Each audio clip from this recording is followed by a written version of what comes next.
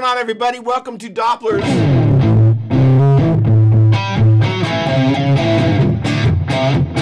Gear Garage.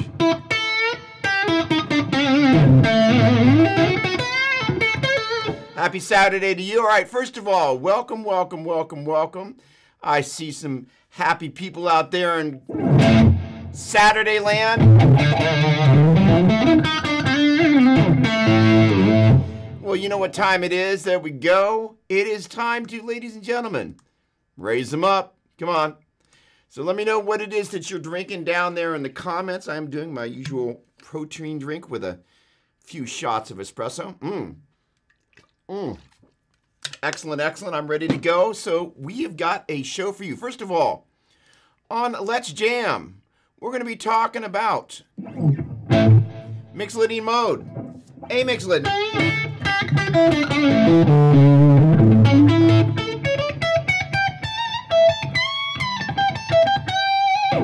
We are also going to be doing something new today.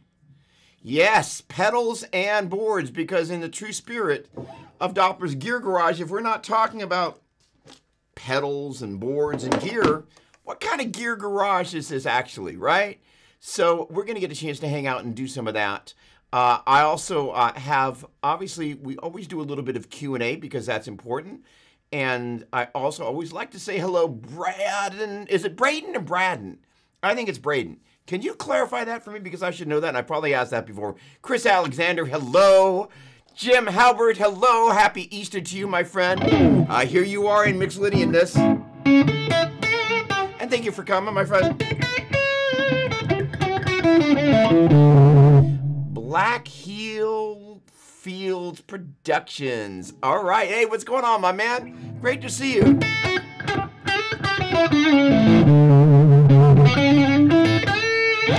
Hang on a second. I know your first name. Hang on just one second. Let me just get up here in my inbox because I want to welcome a new friend to the show. Where are you? There we go. Come on. I know it's in here. So I had a new kind of friend reach out. There we go. Noah. There we go. Noah, welcome aboard. Noah reached out for inquiring about some lessons locally, and I let him know that I am actually only teaching via this internet sort of thing, but we exchanged a few emails. In any case, welcome to the show. Great to see you. So welcome, welcome, welcome. Melissa Doppler, the woman that keeps things going in the House of Doppler. Paul Bouchard, hello, my friend. Great to see you. Jerry the Vegan Rockstar 2011. Sunny and unreasonably warm here today. I love that. Excellent, excellent. It's pronounced Braden. So I did kind of get that right half the time. All right. Excellent, excellent. All right. All right. Well, everybody, first of all, one of the things is I'm not going to be here next week. I will hopefully be here the week after. Next week, I'm going to New York City because I'm going to go see Steve Vai and Joe Satriani, which, hey, Steve Carell, what's going on, my man? Great to see you. Hello, hello, hello. Steve, your amp is sitting over there safe and sound. Nice guitar pick, by the way.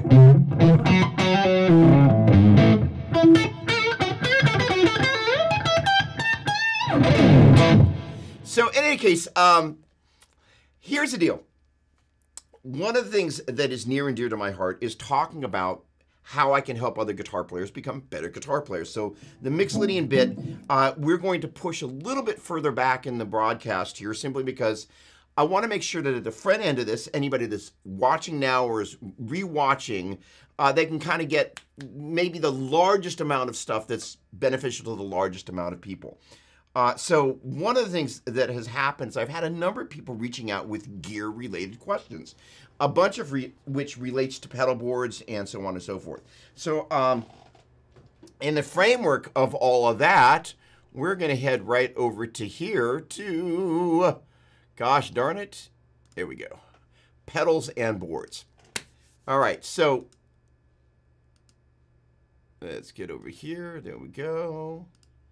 So the deal is, this is kind of a new pedal board that I'm putting together, and my old student Guy reached out this week, and we've been kind of exchanging messages back and forth about using multiple amps. And so one of the things that's new on my board here is a Mesa Boogie switch track. And so the deal is, this guy is going to enable me to switch between, wait for it, multiple amps.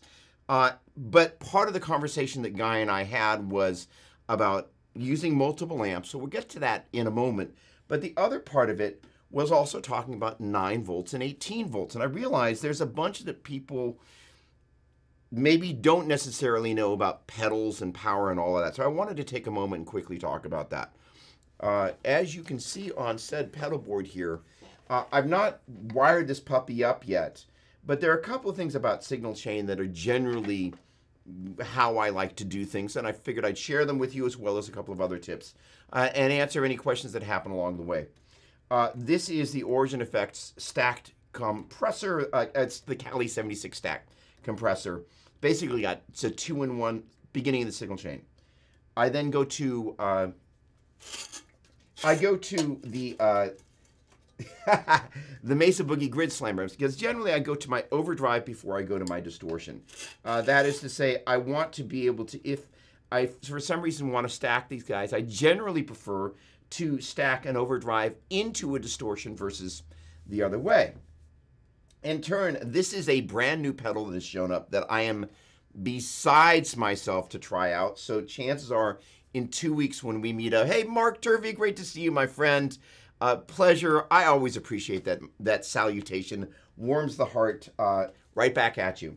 So this brand new addition to my board here is actually going to be a great teaching point about one of the other subjects that we're going to talk about.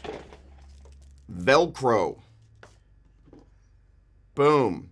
So one of the things that I have a tendency to do, and I don't think I have any pedals on the board that I've done that with, but when I get little feet like this on the bottom of a pedal like this, generally these rubberized feet don't like to hold on to Velcro. So what ends up happening is you take, just like what happened here and what happened earlier, you start taking the pedal off the board, and it starts leaving the Velcro on the board instead of on the pedal.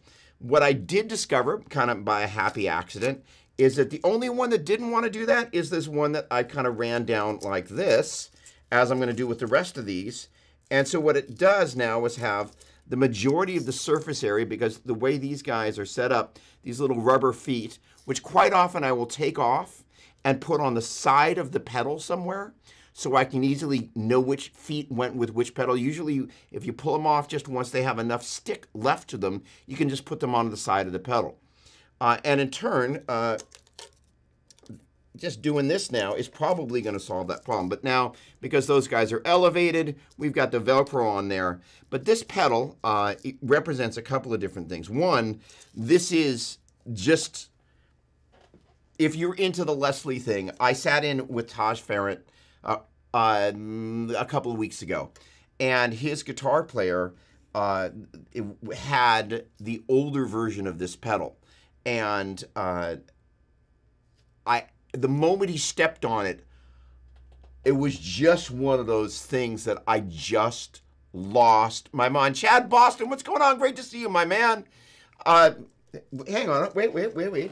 Chad is from the Line 6 world, so it's not happening today, but I'm sure Chad knows all about this great little Pod Express. I was actually using this for a bunch of lessons a couple weeks ago. This thing is amazing. It will be here being featured in 2 weeks when I'm back. Great to see you. Thanks for showing up, my man. John Mello, love that guitar. Hello, hello. Okay, so the thing about this, all right, one of these started to unfeet, if you will. So what I'm going to do is I'm gently going to shift this. So this end started to stick up. So the idea is as much of the surface as you can actually get on the paint. So what I'm doing here is I am just basically taking this guy, right angling it so I've got as much of this guy on the surface right there, and then in turn bringing this down and then putting more back on the surface of this guy. And in theory, and one of the other things is give it a good going over with said thumbs, and that'll help seat it a little bit better. And hopefully, there we go, that'll keep the Velcro on the bottom there. We're also going to talk about labels and Velcro in a moment, because when you go to resell a pedal, if you want to, the Velcro on the bottom can be a bit of an issue. So in any case, this Leslie pedal,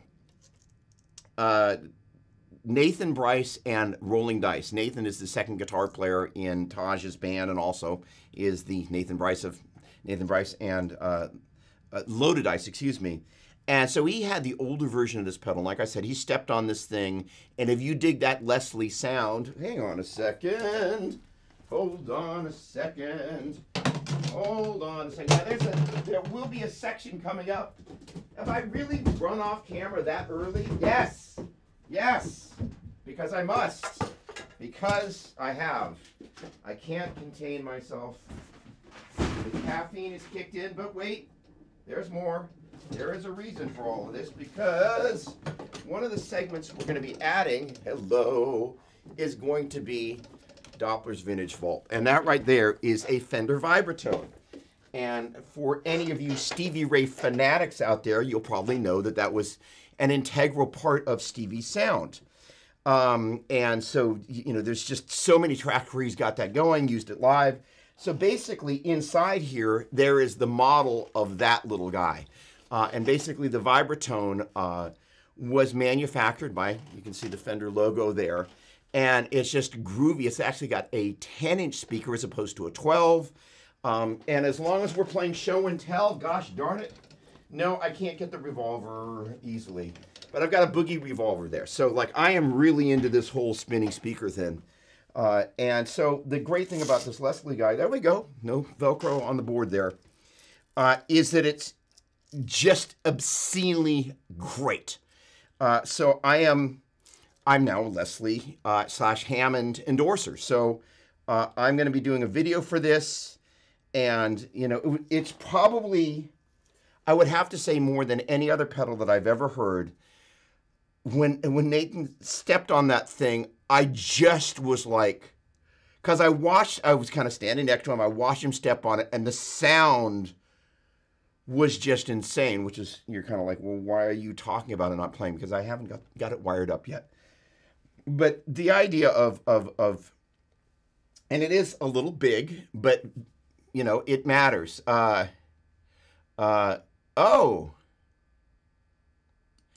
Chad is venturing into custom pedal boards, plexiglass. I want to chat about it via PM. First of all, DougDopplerMusic@gmail.com. Bring it on. Any and all, especially you, Chad. Thank you very much. Melissa Doppler, boy, she's fast with those fingers. All right, so let's talk about Velcro for a moment. A subject near and dear to my heart. Actually, you know, I'm going to do it again. I cannot resist. I cannot resist. So I'm a labeler. Yep, I'm a labeler. I cannot help myself because I just love to label stuff. And where did my Velcro box go? I'm a labeler and I'm a loser. I've lost my Velcro box. Well, you know, I could grab another box and pretend it's my Velcro box, but it wouldn't be it. I had it out this morning. In any case, gosh darn it. Really? It must be off somewhere. In any case, I have all these labeled boxes over there, and one of which is the giant box filled with all sorts of different types of Velcro. I generally have found that if it doesn't have too much stick to it, it's probably a good thing. This particular pedal has got the heavy-duty, holy cow, if you accidentally leave it stuck to your floor, you're going to wrestle with it. So it's actually a little overkill. It's because the Velcro on this board has been here for so long, it's not going to pull it up. I should say the, what do they call it? The hook and fastener, whatever they call that. I should know the names of. In any case, this guy could be any pedal that you own. And ideally, when you go to put Velcro on this, you're kind of going, well, how do I actually do that? And so just as a couple of tips, the bottom here, because when I went to put the big fat strip of Velcro on here, I was going to have to put it over the sticker. And generally speaking, what you don't want to do when you're, is that Wawa around here? When you're putting Velcro on a pedal is put it anywhere where it's over the sticker, so if you happen to pull the Velcro off, it pulls the sticker off. So I was like, you know, I know what I can do. I can take this bit of business and I can split it down the middle, and I can come up with two strips like this, and I'll be able to get lots of surface area to adhere the pedal to the board, but at the same time, I'm not going to rip off the label when you get to the bottom there. And, you know, we don't think about these things, you know, now, but 20 years from now, 30 years from now, as, you know, some of the pedals that are made today all of a sudden become hyper valuable, kind of like the Klon and so on and so forth. You kind of go, okay, you know what? I probably shouldn't have stuck that Velcro on the bottom. So there that is. So, oh, okay. So Chris Alexander, you know, do you know how much in a male bonding way I adore you? Just know that. Chris is the informal head of the Doug Doppler fan club. I haven't told him that, but he is, so just know that. So here's the thing, is that it's a funny thing that you mentioned about this, because, boy, here we go. So the side of this pedal, I went to clean it up, and this side had, and one of the ways you can tell stuff that you do and do not want to take an abrasive, I wouldn't call this a surface, an abrasive cleaner to that has texture, is if it feels like something has kind of cut under the surface. That's probably not when you want to be rubbing that off. But this little pedal's got, and you can tell by just kind of rubbing your nail against it, that's smut. And so I can tell that that's the sort of thing that I probably want to, dare I say, lick that puppy and then kind of start to rub it off, because I'll be able to get that nice and clean. I've been, you know, I'm getting ready to do a video. I'm going to catch up on all of this in just a moment. Look at all this chat. I love this. I obviously, people are interested in pedals and boards. At least they seem to be. So,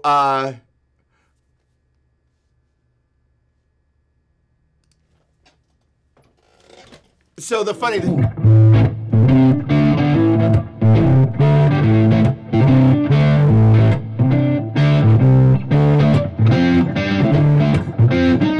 Ah, come on.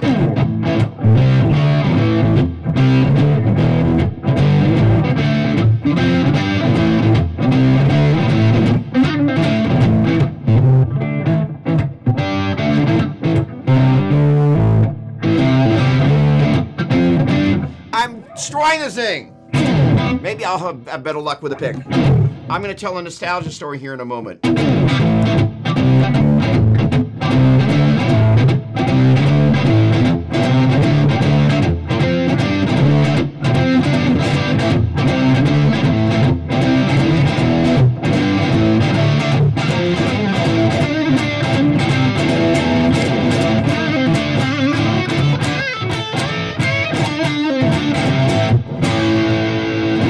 I got to say about that. Sorry. My buddy CC kind of drew me in with debate with that. So one of my early lessons with Joe Satriani, he actually had me play that song by Booker T and the MG. So kind of cool. So that was, of course, you know, something that was, you know, there's a song on the album where we kind of revisited that basic vibe. So in any case, I digress. Hook and loops. Thank you very much. She's a smart lady. So here's the thing, that what you want to be conscious of with some of these surfaces, and I've had a problem. So the reason I mentioned the paper towels is that upstairs that I'm getting ready to sell is my old controller from Rocktron. And at one point there was some schwutz on the readout, so I was like, I kind of wet the paper towel, and that particular surface, I ended up scratching it with the paper towel. So if it's a metal surface and it appears that it's on the top of it, paper towel's great.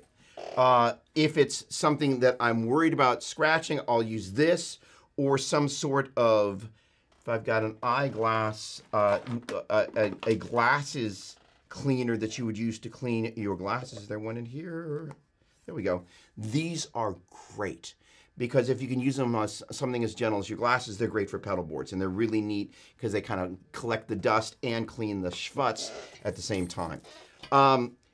The thing about some of the alcohol stuff is I'm conscious that sometimes that can discolor some things that are made out of plastic. So I'm a little cautious about that. If it's metal, no problem. But some of the pedals these days, well, for example, this guy, this casing is plastic. It's one of the ways that they make it. You know, it's like $100 or something. So the point being is I would be very cautious about using any type of alcohol on here, potentially discolored. And by the way, if you wanted to test it on the bottom of the pedal. All right, power. Generally speaking, the majority of your pedals on your pedal board are going to want to run at 9 volts. Generally speaking, you do not want to run more volts into your pedal than it's asking for. There are some pedals like the OCD that can take 18 volts and it will bump up the headroom of the pedal, and so it means the pedal will behave a little bit differently. But the vast majority of the pedals that you can run only want to see 9 volts. Now, what about milliamps? I thought you were going to ask that. So the deal is there are some pieces of gear like the stuff from Strymon, very hungry for milliamps. So that's where you want to be conscious and maybe grab a piece of paper and go ahead and go through the manuals and see how many, good, still sticking, how many milliamps things draw. And basically, this particular guy draws 1 amp. And you know, I've gotten in the habit of reading manuals, and the manual on this guy says, hey, most second aftermarket power supplies may have a problem here because 1 amp, rather, not 1 milliamp, it's a 1 amp draw, as I recall. That's a fairly big draw. But the thing is that if you've got a really good power supply, I'm a big fan of the True Tone stuff. So it means that you have to add up all the draws of all your pedals and then take a look at how much power your pedal board power supply can handle as it maxes out, and then make sure that you're under that. The other thing is that you can use, of course, more than 1 pedal board power supply. But I generally, like the larger True Tone. I think it's the CS12. I think it's great, and I love that. So let me just poke my eyes in here and make sure if there. And if I miss anything, ask again, because every so often I miss something. It means that I'm not ignoring you. So especially like Chris Colombo, just a Booker T. What's the name of that song?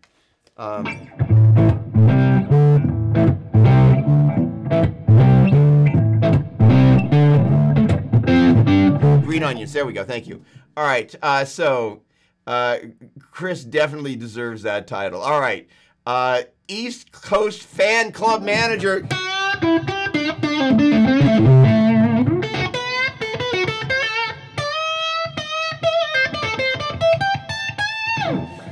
I don't know what inspires me to do this stuff. Roger, hey, come on, everybody. Let's wish Roger a happy birthday. Happy.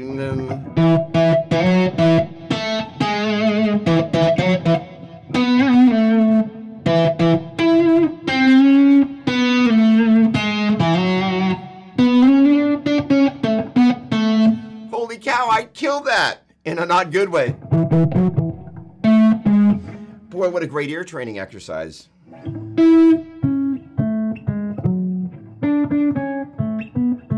You know what? I am going to come back to that a little bit later because one of the things I know about Happy Birthday is it doesn't start on the tonic.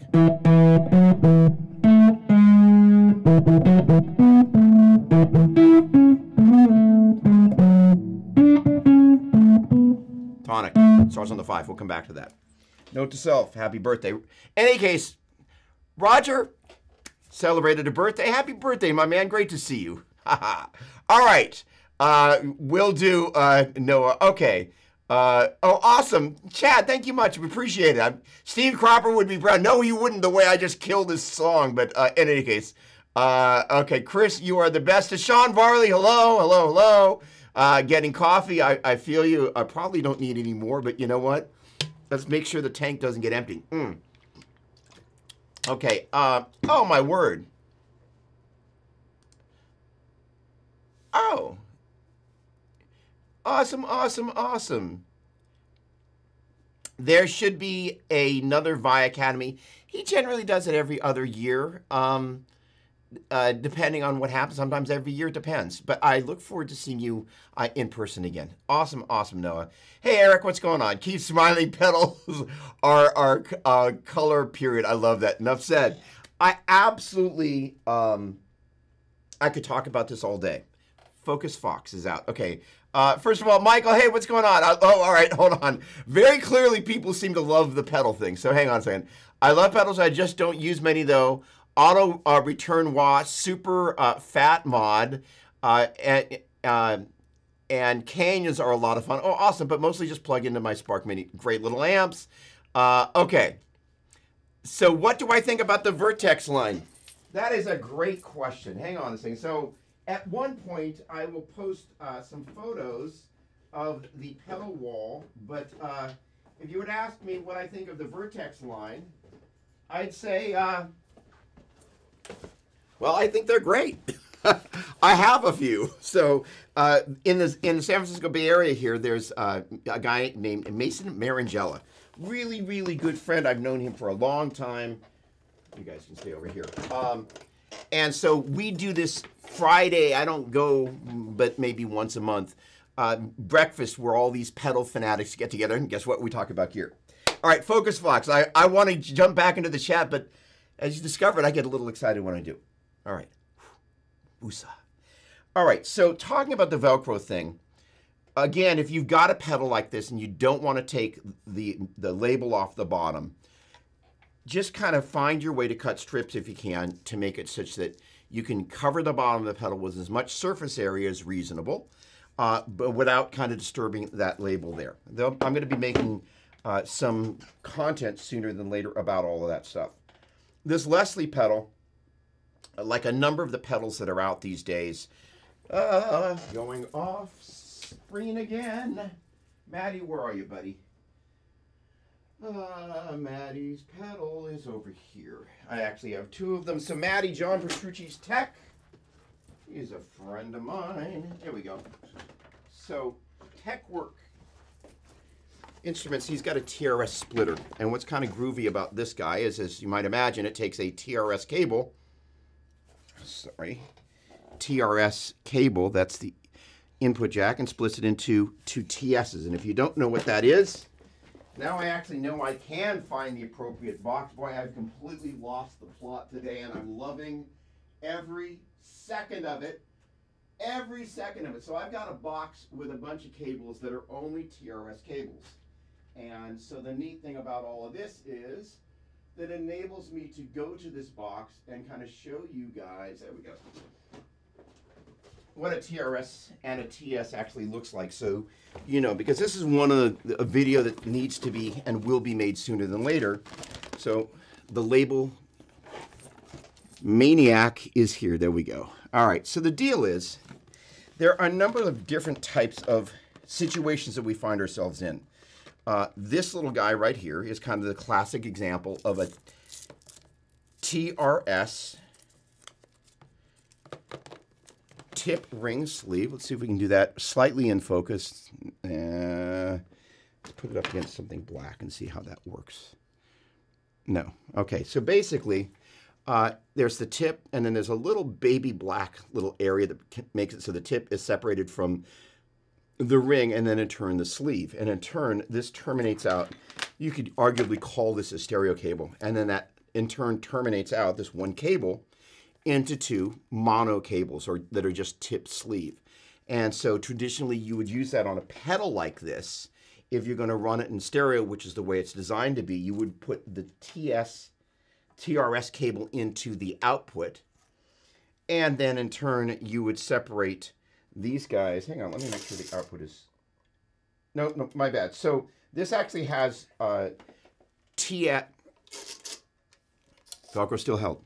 All right, so it has stereo outputs, but it's got a mono or stereo input. And this is one of the things, if you've never dealt with the cables like this before, you'd be like, I don't understand. Because until I, kind of wrap my head around all this, I was like, well, wait a second, there's just one input. How do I run stereo into it? And it's because it wants to see a TRS cable, which basically is a stereo cable. Allows you to run left and right going into a pedal like this. Now, as it turns out, my signal chain up until this pedal is going to be mono. But at this point, I will potentially be running this guy in stereo in some situations. So one of the cool things about Maddie's box, it allows you to take a TRS, it's easy for you to say, a TRS cable, and then without having to use a cable like this, you can then break it out into two individual TS cables, and that's advantage. That's one of the places you could use that would be, for example, the Petrucci guitar. So that you know, it's got a piezo and a traditional magnetic output, and it comes out, if you want to, out of one TRS cable. In turn, you can run that down to this box, and then in turn split that out here. Because if you want to have a long guitar cable, you don't have an awful lot of options in terms of one that goes from tip ring sleeve TRS to TS. Now, when I did the video for the Petrucci Majesty guitar, I actually had Mogami custom make a cable for me. This is long 18-foot cable that is TRS on one end and fans out to the TS, dual TSs on the other end. But you know, it would cost $1 bazillion to have that cable made, kind of aftermarket, and it was just because I was doing that video that they did that. Point being, cables matter. All right, last thing on the pedal board front before I make sure that hey, I love that. You know, the funny thing is that I think you can see my favorite stand right back here, Eric. Congratulations. There it is. The great thing about this stand is you can take it anywhere, and I love that. So generally, I just kind of take my guitar and kind of go, all right, there you go, boom. And it's flipping great. Brooks, good morning to you, my friend. Michael, I'm in Maryland. Hello, hello, hello, hello. Maryland, all right, awesome. Okay, Roger, with great pleasure. my terrible version of happy birthday, if that made your day, it made mine too. So we're even. I want to talk, the last thing I want to talk about, again, revisiting the power part of this thing. You want to be aware of how many milliamps. Your average stomp boxes don't draw that much power. But when you start dealing with stuff like Strymon, they have a high milliamp draw. And as I said, I think this guy actually draws 1 amp. The Line 6 stuff will frequently draw multiple amps. So you want to be conscious of that. The other thing about some of the Line 6 gear, it actually has what they call reverse polarity. So you also sometimes have to use an adapter on some of the pedals. And so just be conscious of the power thing. Generally speaking, don't run a 9-volt power pedal on an 18-volt power supply. Will give you some problems. Now that gets us to AB boxes. I'm going to go down the rabbit trail for but a moment, and then we're going to jump on to the next subject. I am a lover of blending multiple amps together. And there's some nuances that happen when you begin to do that. The most common one that you will get is ground loop noise.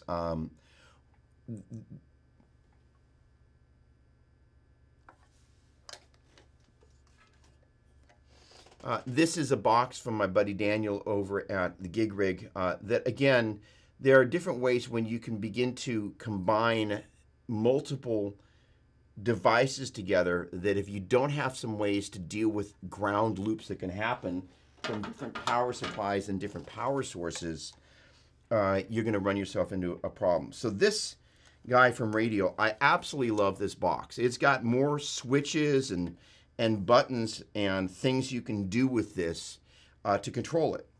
There are, this has been my go-to AB box for quite some time. Basically, it enables you to do, you know, A or B or both. And it also has a boost control.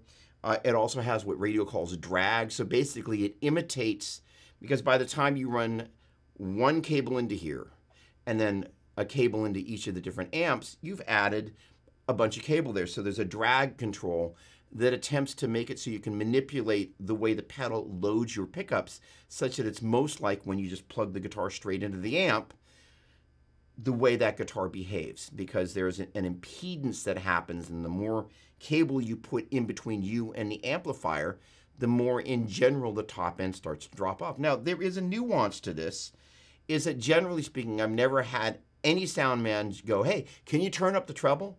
But there's also some dynamics that can get lost depending, and things can get murky. Murky is never a sound that we want to have associated with us. So on this guy, there are a couple of really important buttons on here.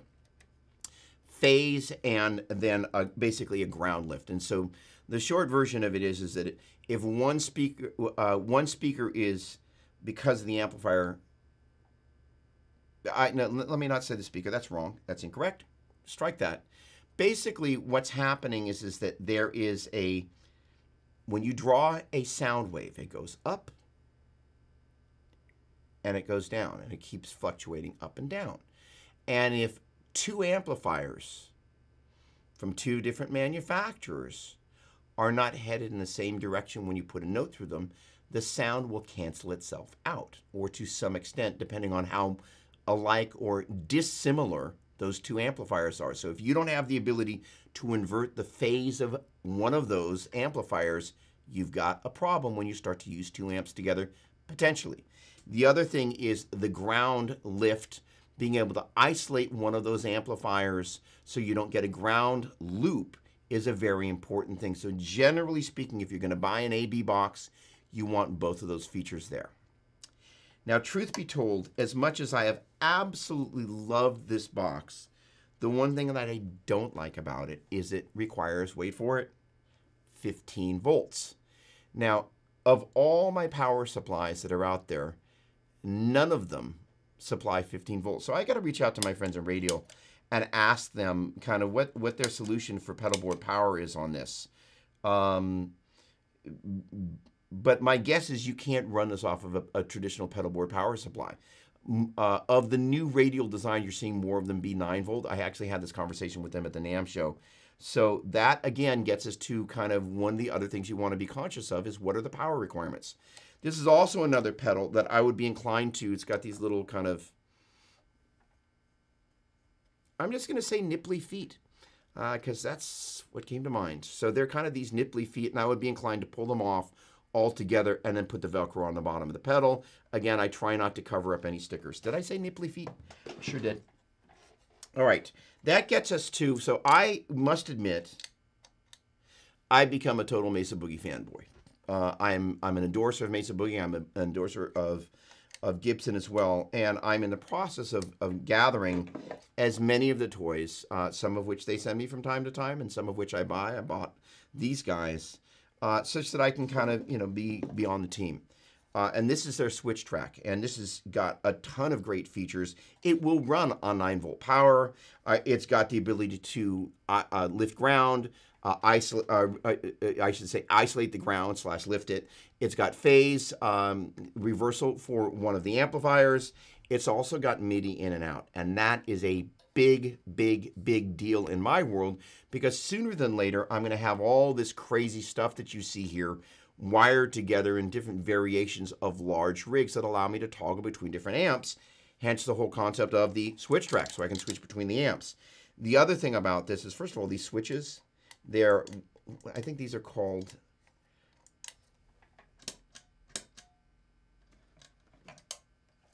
I don't remember the name of when you kind of hear the clicky. Let's just call them, these don't click, they just kind of depress. So they're more of a relay style, I guess. I should learn that. I will.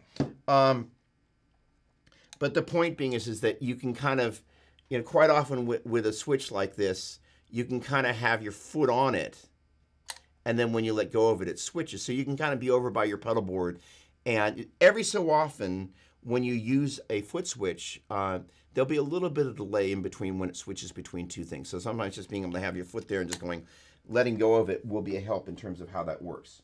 So again, the fact that that's 9 volts, it's got MIDI, so I can put it in the framework of a larger rig and use some sort of MIDI controller or MIDI looper, and it's going to be, right now, it's going to be the PBC6X. The good folks at RJM, I did the launch for that, but they've also made one for Fender that I'm excited to check out as well. So that's supposed to be on its way to me. All right. Gosh darn it. Oh, awesome. Okay. All right. Caffeine is the best. All right. Good. All right. Email sent. Good. I'm just kind of going through here. Rick Harrison, speaking of another happy birthday, let's see if I can do a little bit better job this time. Rick celebrated his 21st birthday again. Happy birthday. That was the week that passed, but let's see if we can get over here. There we go. All right, I need to have one.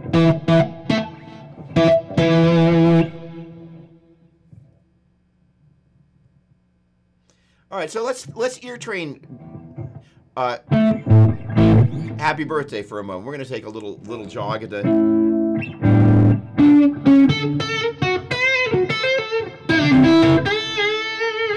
before we go over into A Mixolydian land. We're going to go into A major line.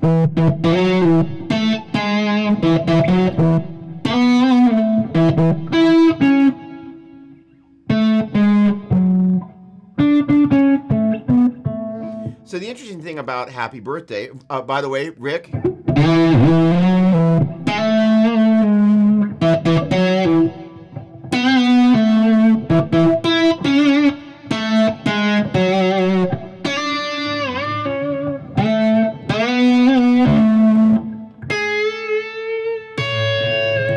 All right, so what's happening here? If we were to take the A major scale, there's our 1, 7, 6, 5, 5, 5, 6, 5, 1, 7, 5, 5, 6, 5, 2, 1, 5, 5, 5, up an octave, 4, sorry, 5, 3, 2, 5, 3, 1, 7, 6. All right, so I should have been able to, that's just a major triad going backwards, and if it's forwards is 1, 3, 5. I guess backwards it'd be 5, 1, 3. Sorry, 5, 3, 1, 7, 6, 4, 4, 3, 1, 2, 1. So the ability to scale sing the major scale, 1, 2, 3, 4, 5, 6, 7, 1, 5, 5, 6, 5, 1, 7, 5, 5, 6, 5, 2, 1, 5, 5, 5, 3, 1, 7, 6, 4, 4, 3, 1, 2, 1. Gives you a way to kind of make sense of that. Does that make sense of that? All right. In any case, happy birthday, Rick. Awesome, awesome, awesome. Eric Martin Bureau. Hey, my man.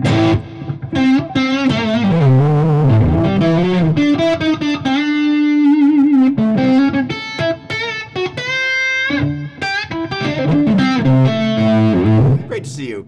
Mike Rand, always a pleasure. PBC6X is awesome. That's right.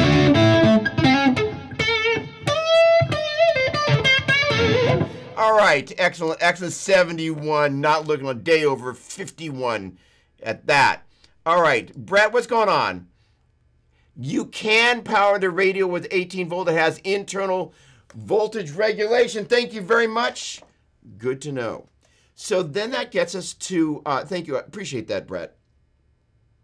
Gets us to, well, you know, which power supplies do and do not have 18 volts and making sure that you can or can't power the pedals that you want. Thank you for that, Brett. Much, much appreciated. And my friends at radio will appreciate that as well. All right. Gosh darn it. I made a rendition of Happy Birthday and played it in E major. Love those open chords you can use. Really utilizes the whole fretboard and gives you gnarly sustain. All right, I can't resist. All right, so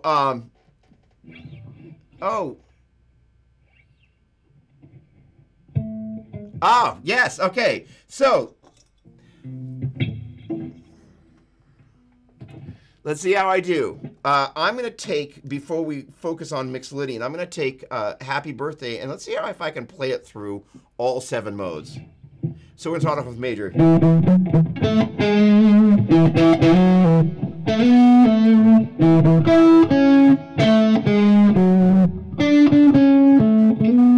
All right, there's major, Dorian.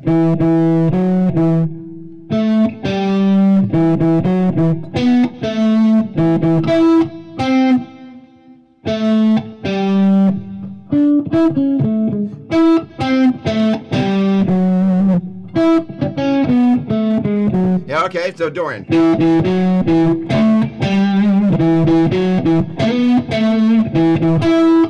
Sorry.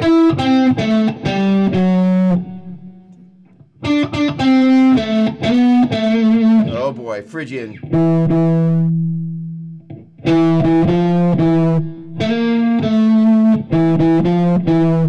No,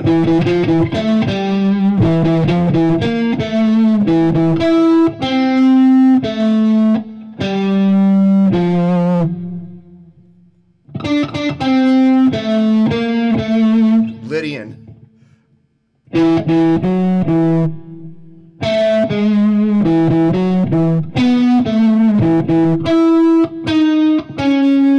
Side.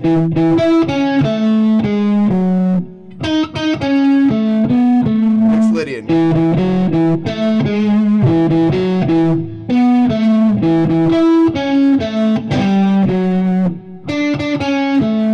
Minor.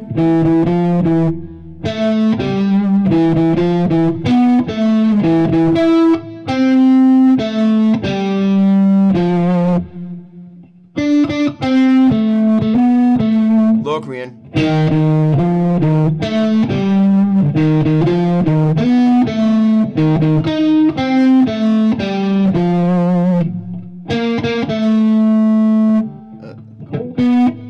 Right.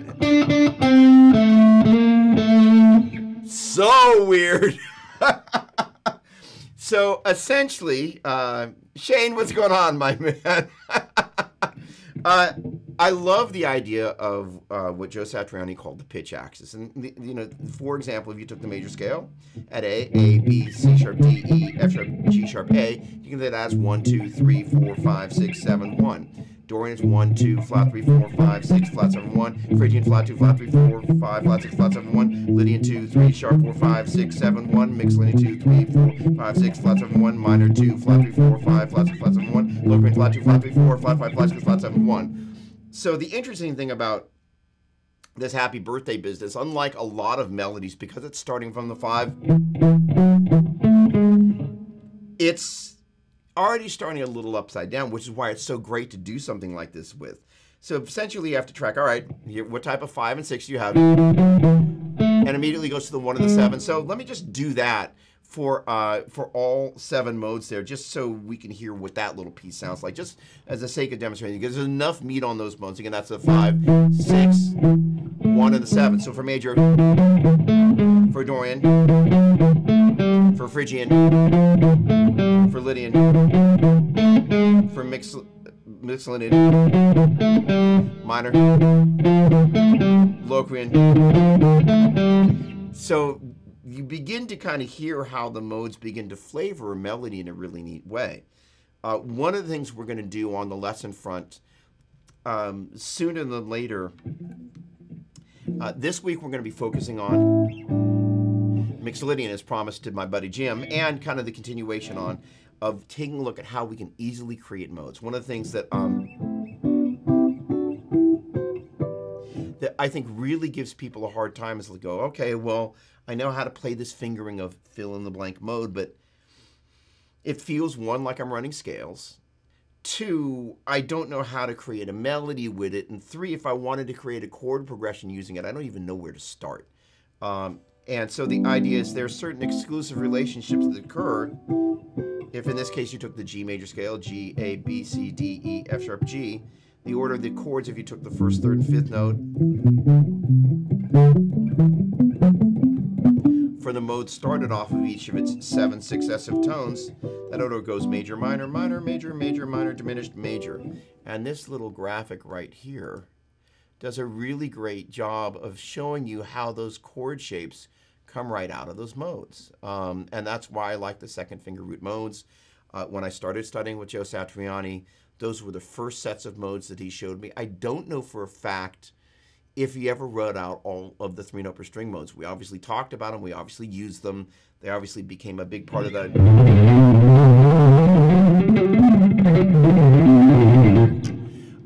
that bit of business.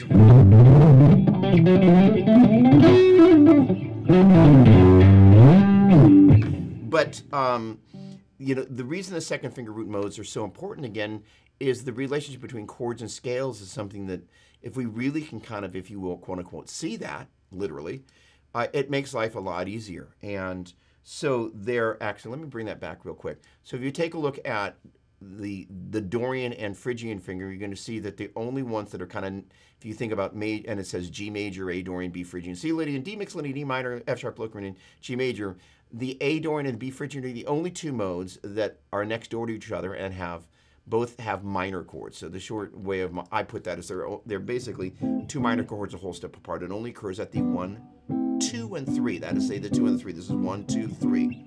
The 2 and the 3. At the 3 and the 4, it's the only spot where we got a minor chord with a major chord a half step above it. And the 4 and the 5, it's the only spot where we got two major chords a whole step apart. That is to say, if we got two minor chords, instant Dorian.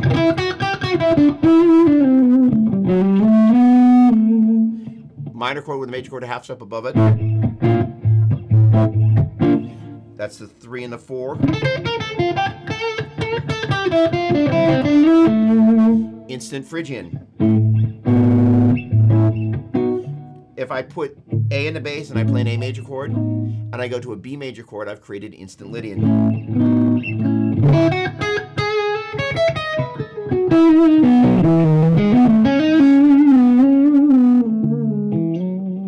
And what's neat about it, again, once you have the chords going,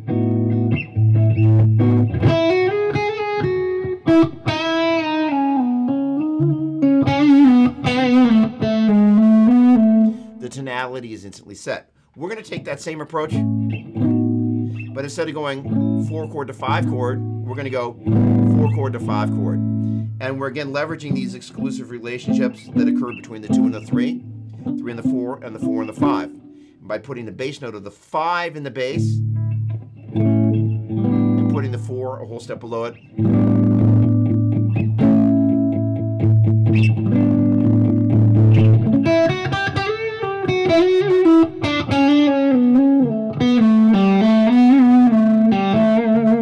instant mixed Lydian.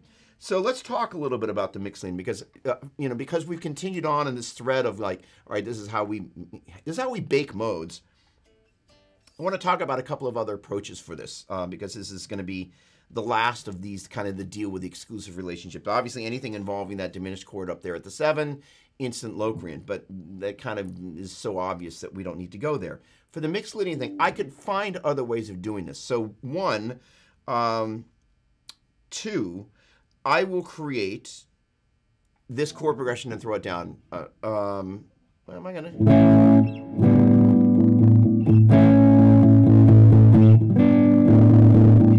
This is how I'm going to do it. So I'm going to go 4 chord over the 5 in the bass. And that way you really get the sense of like this chord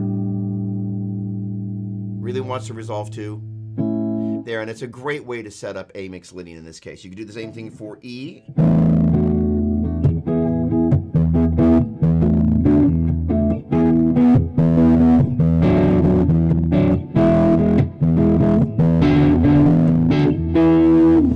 What I was doing is basically this guy right here is a D major triad.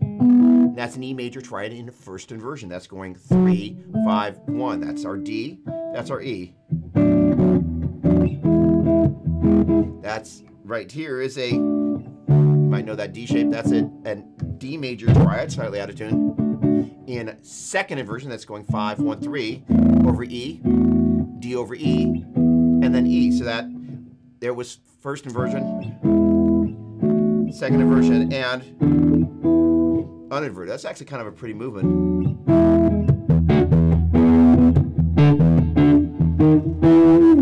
In any case, those are kind of 3 ways of playing the same thing. What's valuable about that is that gives you 3 different voicings you could potentially use on the 4th, 3rd, and 2nd strings. So, for example, if I wanted to play it over the open E string, that's a 4 chord to a 5 chord movement in first inversion with the root on the 2nd string. Second inversion with the root on the the root on the 3rd string. So sorry. And then root voicing with the root on the 4th string. Now, why is this valuable? Because I can take this relationship of it being on the 4th string and go, hey, let me drop it down here.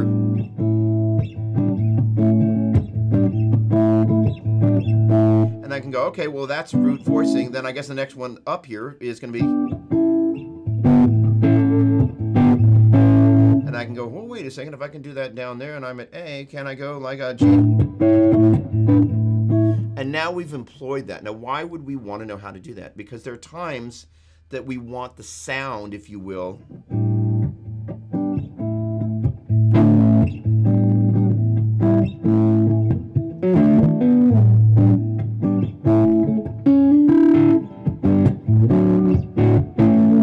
of being down there on the neck.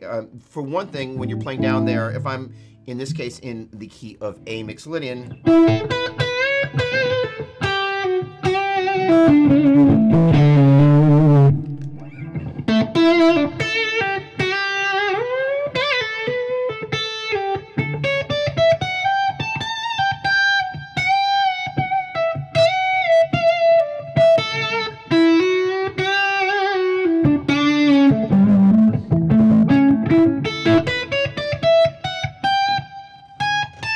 that natural 7 wasn't in there, but I like to create a little bit of tension there. So the point being is if I were playing a melody or soloing over this, keeping these chords out of the path of the melody or the solo, keeping them lower on the neck, generally we don't spend a huge amount of time soloing that area, so we're kind of getting them out of the way of the other chords. Does that make sense? And so having the ability to kind of do that, let's say again we move back to the key of E, well again,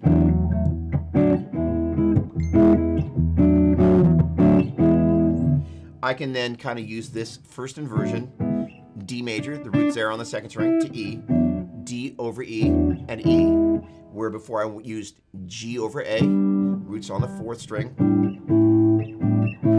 and just allows me to kind of be in this area of the neck, which creates some space for the rest of the neck to not be in the way of what's going on.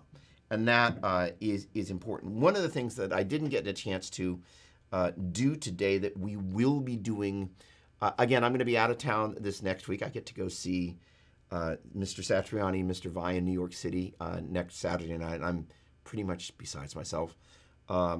So in any case, I'm not going to be here next Saturday. I will be here the following week. As I hinted at a minute ago, one of the other things we're going to begin to do is look at how we can create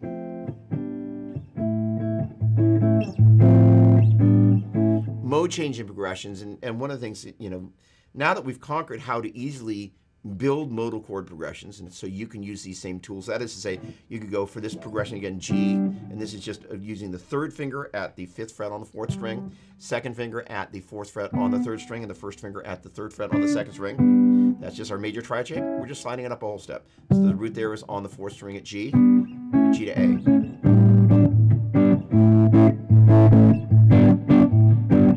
If you want to get fancy, basically what I'm doing is I'm playing a D major there and just playing that triad there, so that is in second inversion. I'm basically going 5, 1, 3. So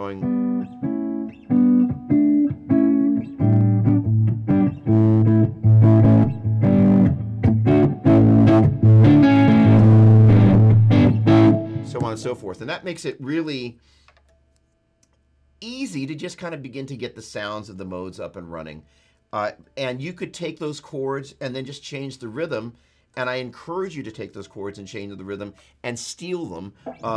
Let's say you wanted to do a ska version.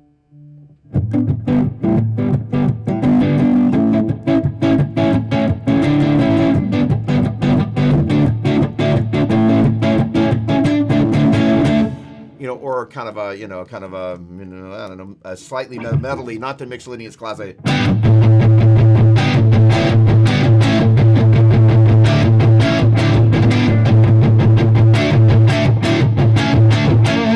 Right, and so on and so forth. Now, I mentioned another way to kind of come up with mixolydian. So before I talk about this mode changing thing, one of the other things you could do.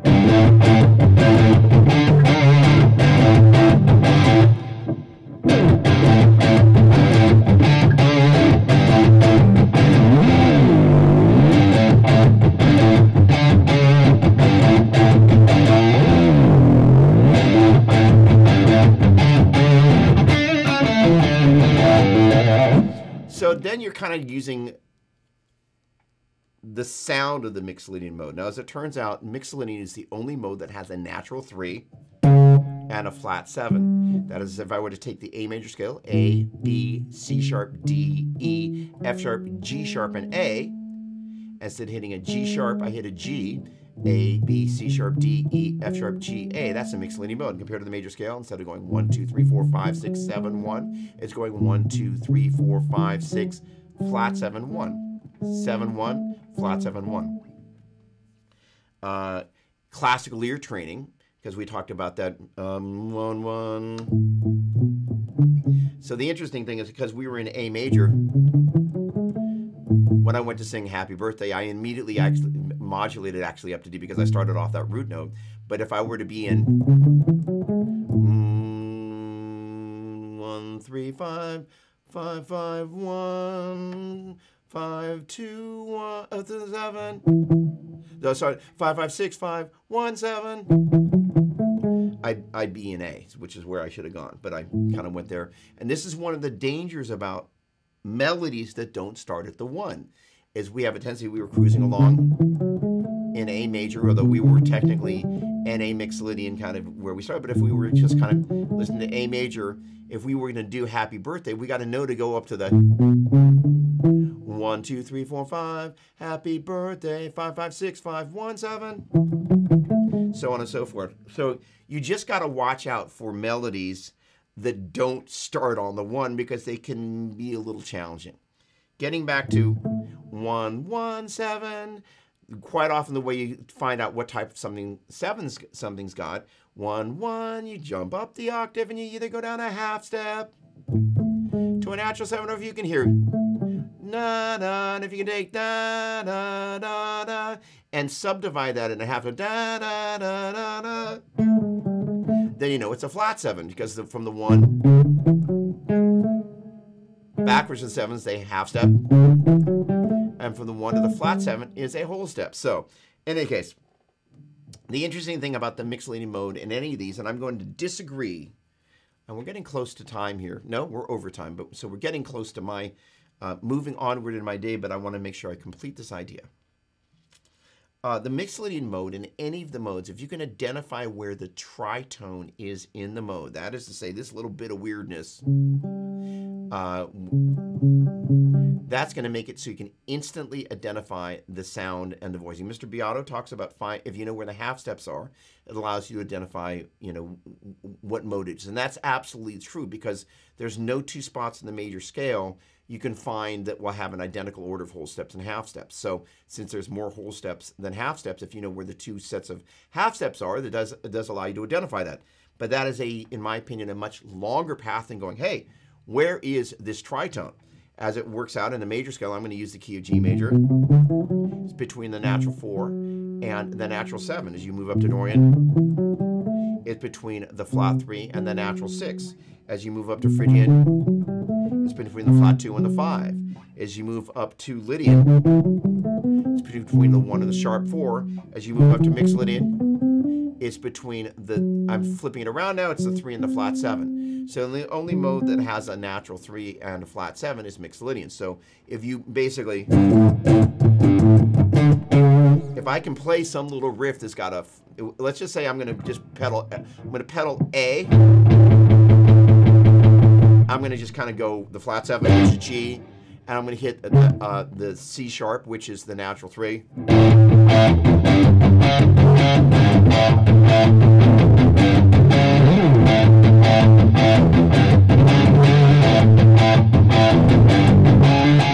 And now I'm just adding the other notes to it. It's the easiest, most simplistic way you can create the mode as a bass line, which is insanely cool. What I love about this is that it's not complicated. And the frustrating part for me as a teacher, because I just want people to know how to use the tools of music and have fun doing so without getting frustrated. It's quite often taught in a way that's really hard to wrap your head around. I spend a lot of time watching different music educators on YouTube explain things, some explaining them well and some not so well. And so the ability to kind of go, hey, look, if you want to create Mixolydian 4 chord and 5 chord, 4 over the 5 chord space note, you're there. And if you want to do it around a bass line, if you can take the natural 3 and the flat 7, and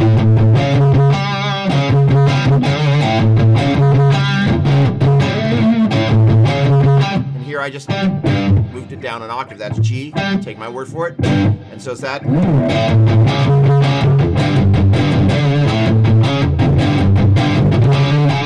And then you can just kind of hear I wanted to go to the C sharp to the A.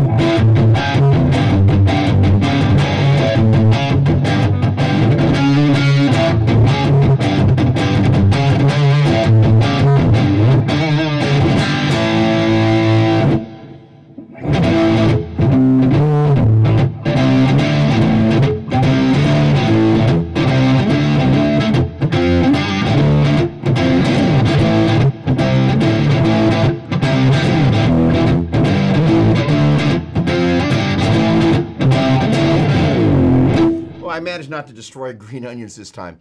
All right, let me just check in on the chat here before I jet out of here.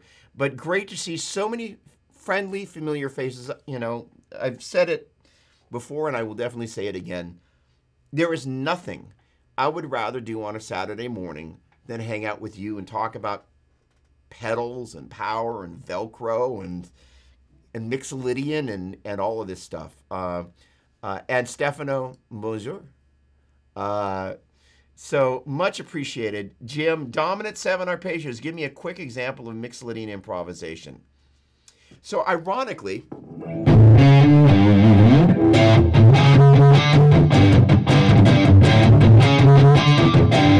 I haven't actually played the 5 there, but any mode that has a natural 3 has a natural 5, so I don't actually have to play the 5. So in a sense,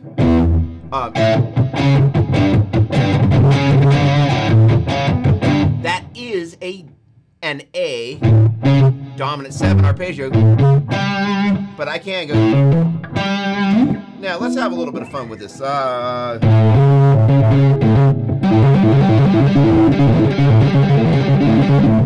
So A dominant 7, so that's basically A, C sharp, and E and G.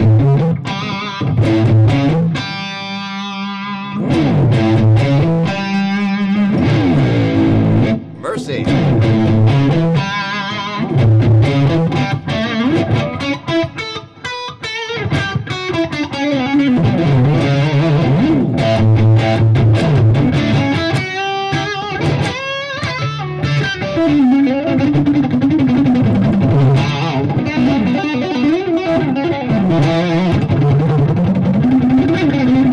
I had a C natural instead of a C sharp.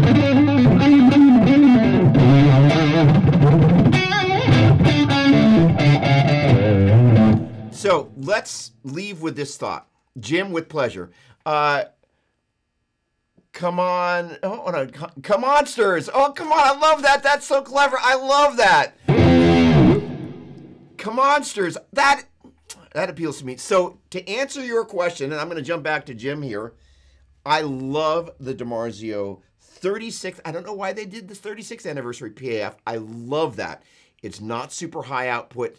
This is the Sustainiac narrow aperture humbucking neck pickup. I love that.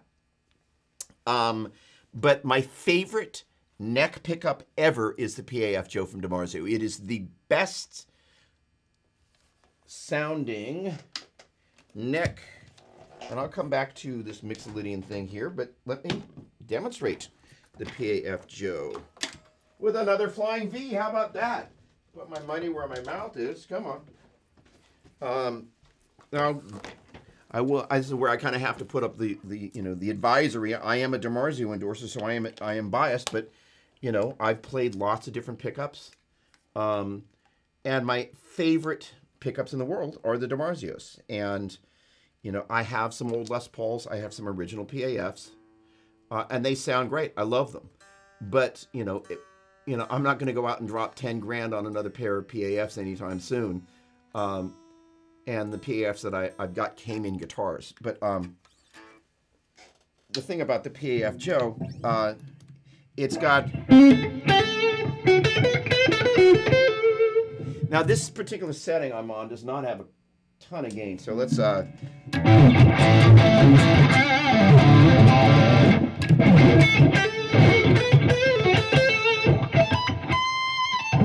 the thing I love about, here's the bridge.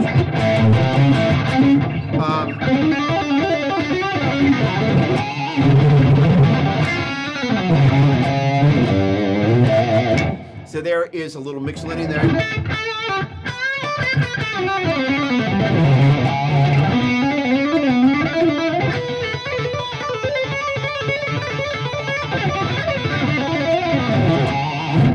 That's the 36th anniversary PAF.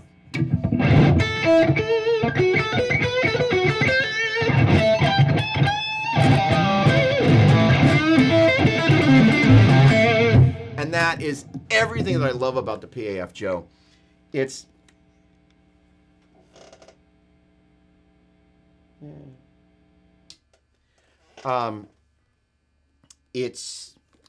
it's got spank.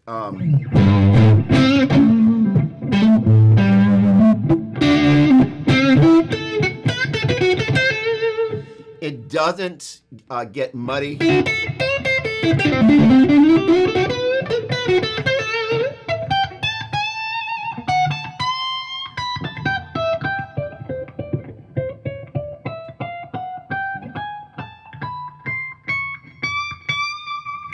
It's really touch sensitive. It's also got a little bit of strattiness to it. I'm pretty sure I'll be out of tune. Yeah, I am. I kind of knew that going into this. Hang on a second. I'll play a couple of stratoid things. Obviously, it was attempting to go into Wind Cries Mary, but not out of tune. There we go. A little bit better. There we go. By the way, one of these shows, sooner than later, I'm going to do something on string prep and changing strings and all of that, because it's important.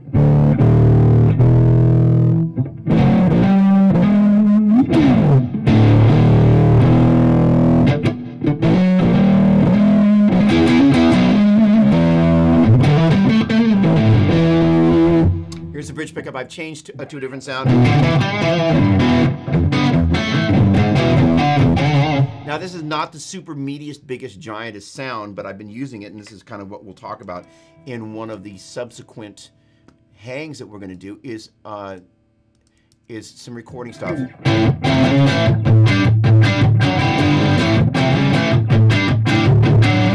And talking about double tracking, just learning to kind of get stuff under muscle memory.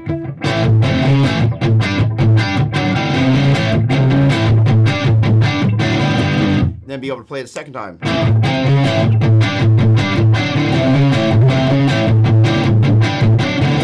And just lay one down and lay another one down, and kind of my tips on where to pan and all of that stuff. So we'll be covering that. But the point being is, this is the sound that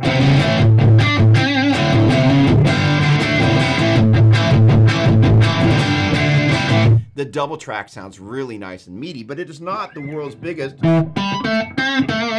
sound. But I kind of left it up this morning because I'm like, let me make myself work a little bit, right?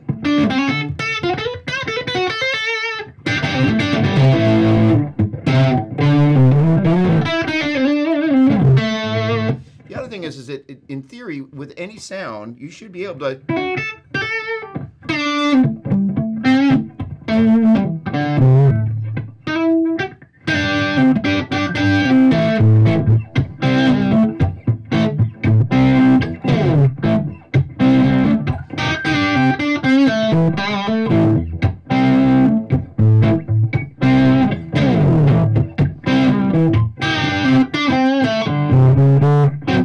By the way, Dom 7 harp here.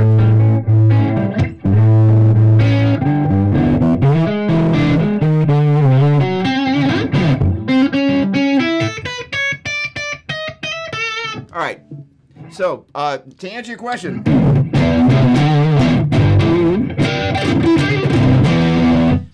PAF judge.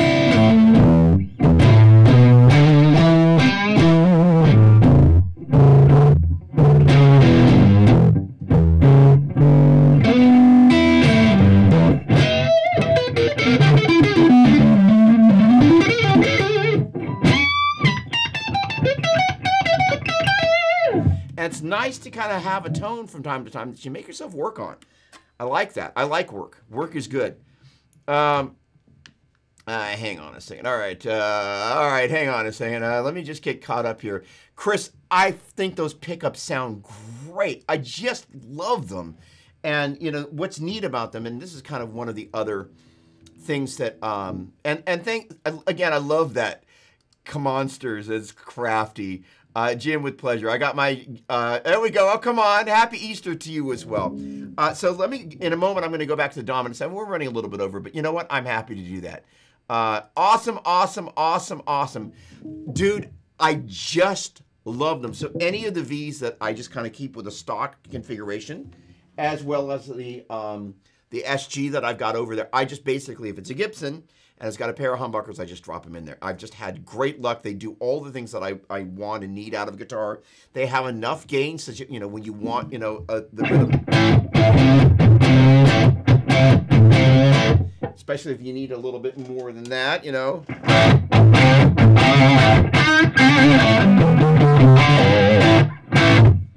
But they also...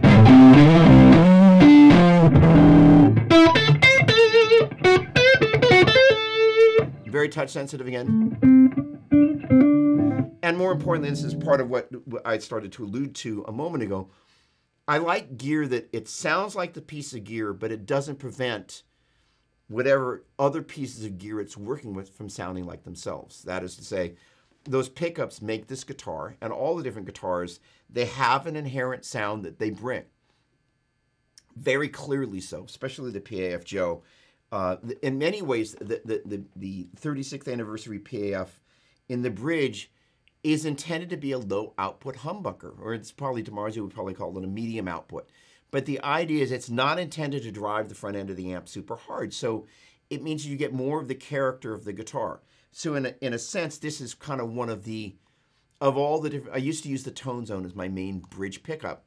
Has a lot of extra push in the front end, so it's got a lot of character. This pickup, although it has a lot of character, it doesn't add a lot of extra color to your sound. I'm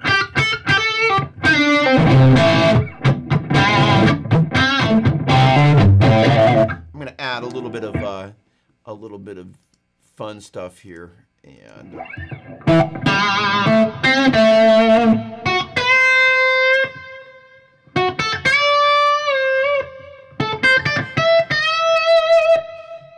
the thing about delay and reverb, which is what I added there in the application from Universal Audio, that kind of goes with the Apollo audio interfaces that I use. It just adds that ambience that when you've got a really nice, clear...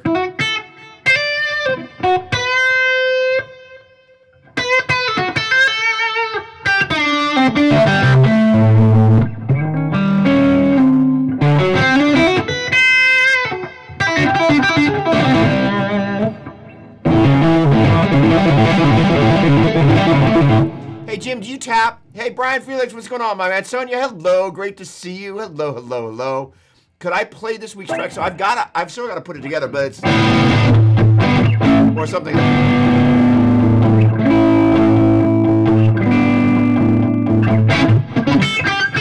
And thank you, Richard. Appreciate that. Many thanks, my friend.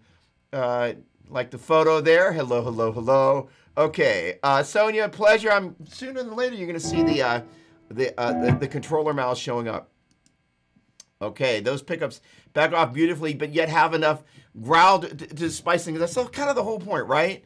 What's going on, Braden? AKA Brad. Happy Easter, my friend. So the thing about, you know, what I'm looking for in gear, and again, it's a personal thing, I want to add color, but not so much color that it's like if you put too much salt in a recipe, you're like, all you taste is the salt. You want enough color so that it adds to the flavor without doing damage to the overall palate. And the thing about, I'm finding that I'm spending a lot of time, I'm going to unpack this, and then I'm out of here at past. One of the things that I didn't have time in prep to go over that we're going to talk about in 2 weeks, because next week I'm going to be at Vi Satriani in New York, watching those guys blow my mind, which is, I can't wait. By the way, if you haven't seen the new video for Sea of Emotion Part 1, just go see it. It's awesome. Awesome. So I've been spending a lot of time preparing for this album, the instrumental and vocal album. They may come out as a double album. They may come out as individual albums. But I've been spending a lot of time in pre-production really working on my rhythm guitar parts. And a big part of great rhythm guitar work, as I define it for myself, is I don't want a bunch of gain to get in the way of what it is that I'm trying to do. So having a sound that's relevant, and this guitar is actually markedly brighter than that one.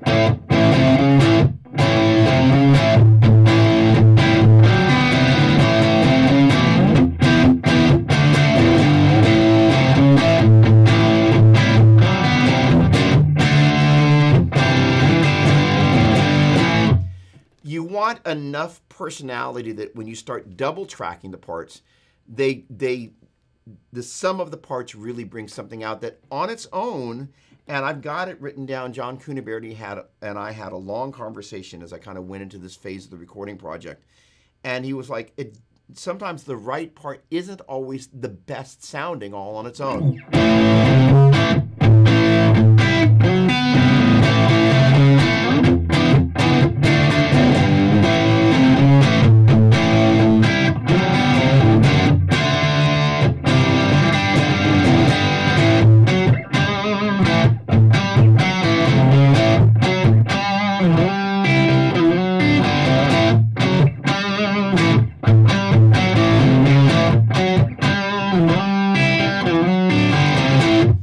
But when you start putting one on the left and one on the right, so you can clear up that lane in the middle, the slightly sparseness of it, especially when you double it, allows it to just kind of create this little ear candy on the outside, and such that when what's in the center can sound a little bit more special than that which is around it. It's kind of like if you made the analogy of a sandwich, you're trying to create the right bread for the main event. Like if you think about it, if you like roast beef, you can eat roast beef without a sandwich.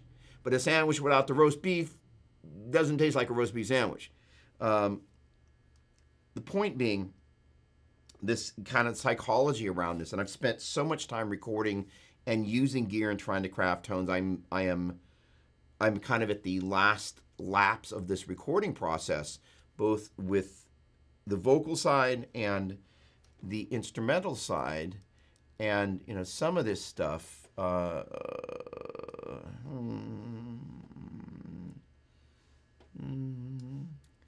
Are songs that I've massaged over and over and over, recorded a number of times, not in the process of, kind of not knowing what I'm doing, but the idea of just kind of coming up with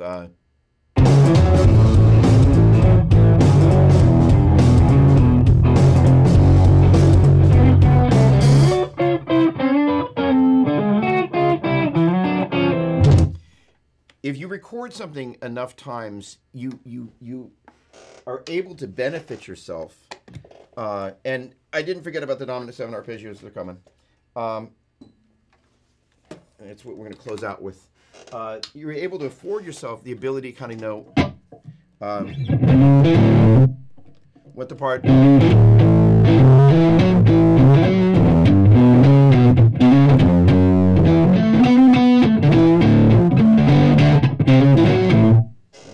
actually over in this channel.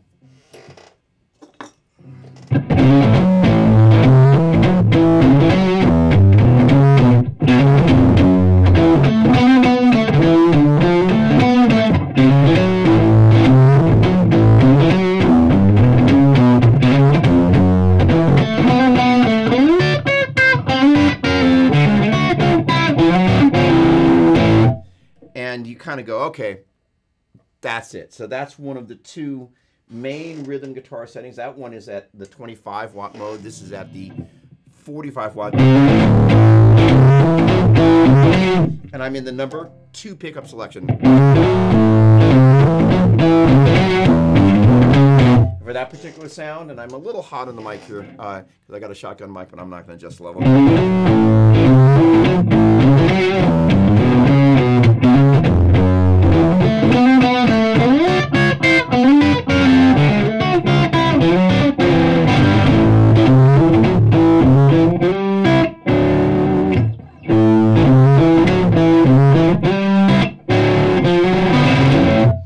So having a sound that you have spent a bunch of time recording over and over and building it in muscle memory is a big deal. All right, dominant 7 arpeggios. Gosh darn, I'm going to add a little bit of the love factor here. So Jim, I asked, do you tap? I want to know. I want to know.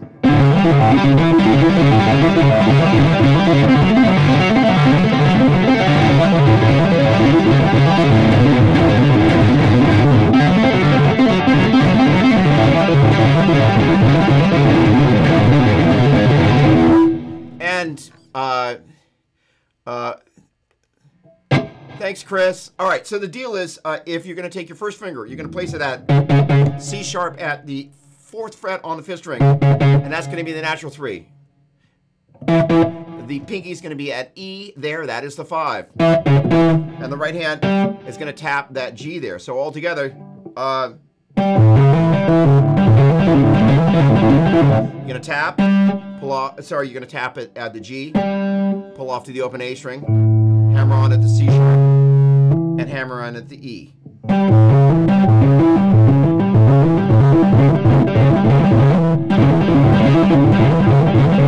And so basically it's got this up, down, up, down, up, down, which is one of my favorite sequences. That is, say, up is going to be, and they'll all start from the flat 7. This is a flat 7, 1, 3, 5, and then the down, that's a up is ascending, and the down is descending.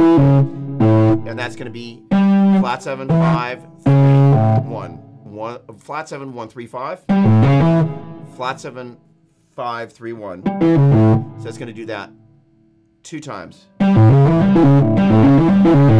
it's going to go up, up 2 times, and then up, down 1 last time. So you can think of there are 4 sequences.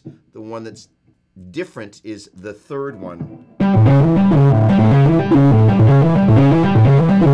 Then we take all that business and we cut and paste that to the 4th string.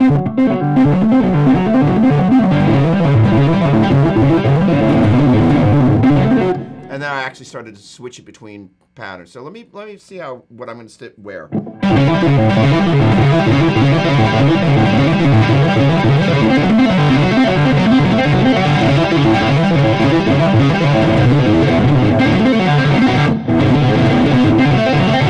Yeah. So what I'm going to do is I'm going to split it in half between the E. Let's see if I can hit the right note. So pattern sequence 1 and 2 are down the low E string. 3 and 4 on the D string.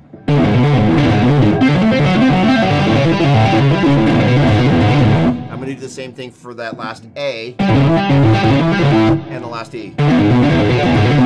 So all together. Sorry, 3, 4.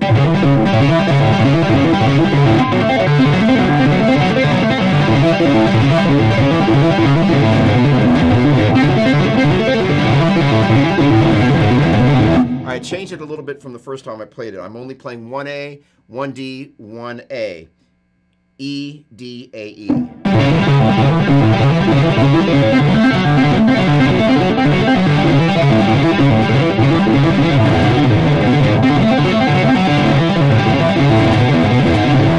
So on and so forth. So that got us to our D, our A, D, and E dominant 7 arpeggios played with 2 hands.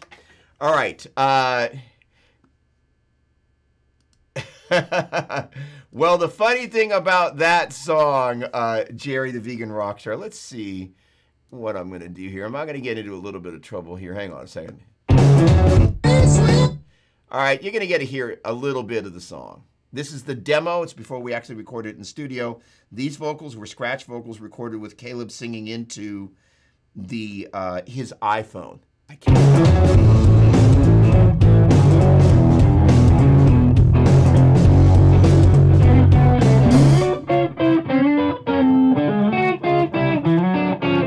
Something in the water, it's in my blood.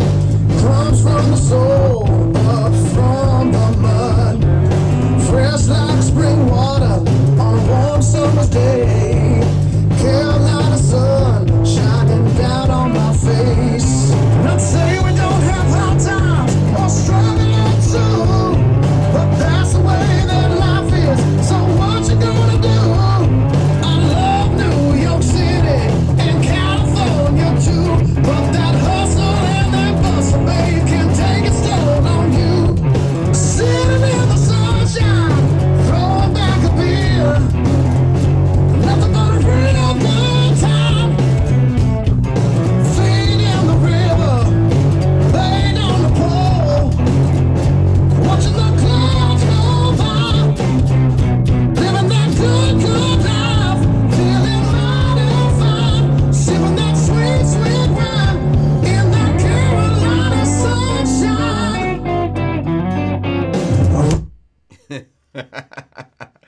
Michael, what's going on? Great to see you.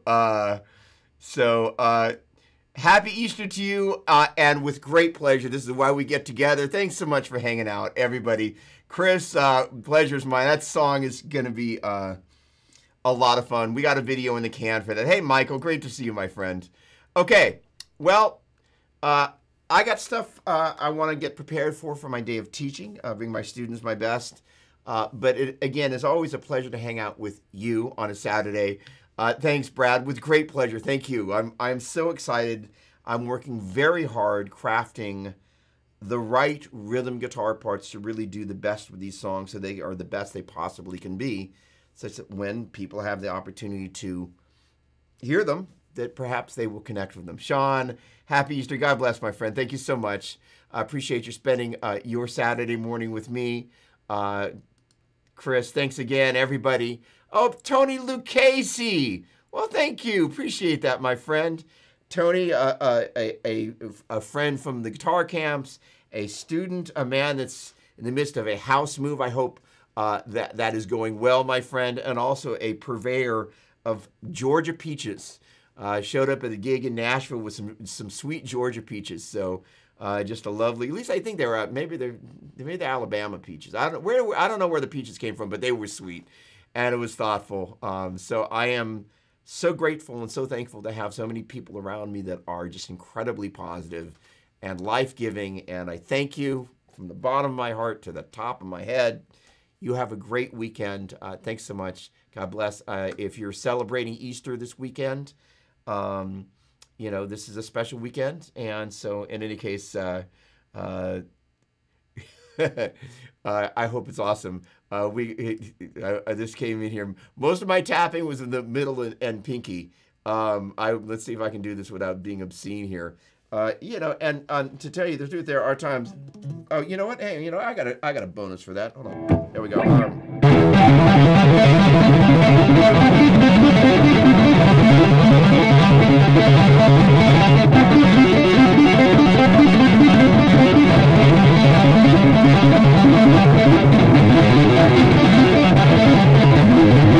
So you can take those arpeggios.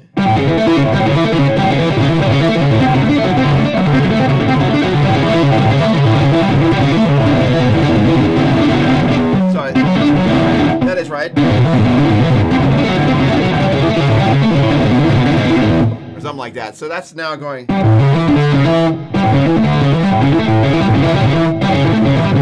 Okay, so.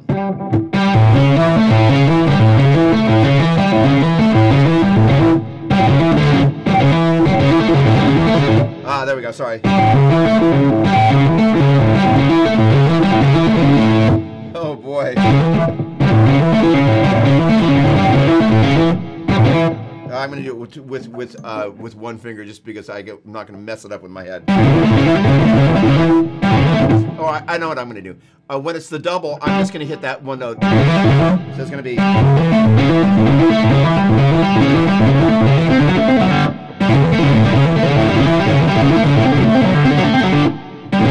Hold on. No.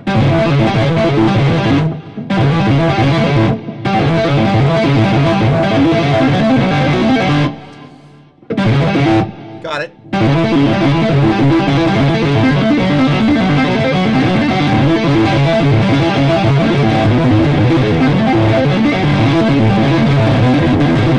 There it is. All right. So the idea is that it's when you're doing the double in the same direction, the right hand doesn't move because it's just a little much for my little brain right now. But the idea is.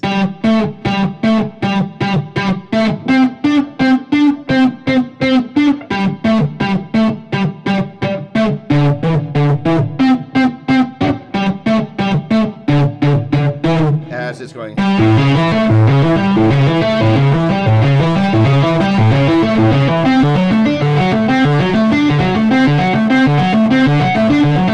No, sorry, my bad. I thought I could play it slow. Right, it's this.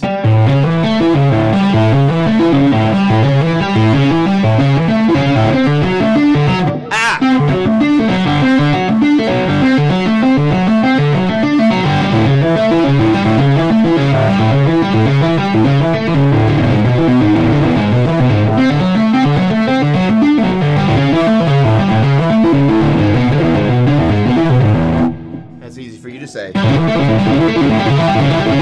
Ah! Oh, come on!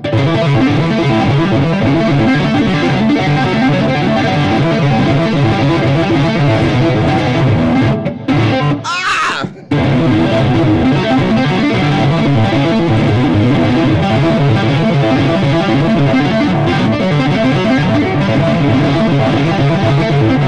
Oh, I can't play this yet. All right, one last time and I'm out of here.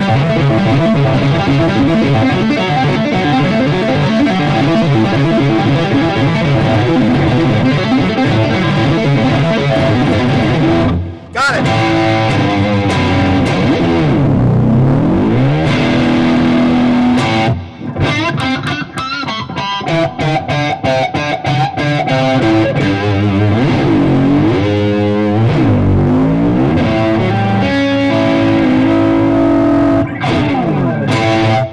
Okay. I will see you. Thanks, guys. It's George. They were Georgia Peaches. Steve, happy Easter to you. Great to see you. Great hanging out this past week, my friend. Georgia has amazing peaches and awesome people as well. 8-finger nuclear power. All right, you guys. Thank you so much. It's got a groove. So, all right. Thanks so much, everybody. Make it a great one. I'll see you in 2 weeks. Again, thank you so much.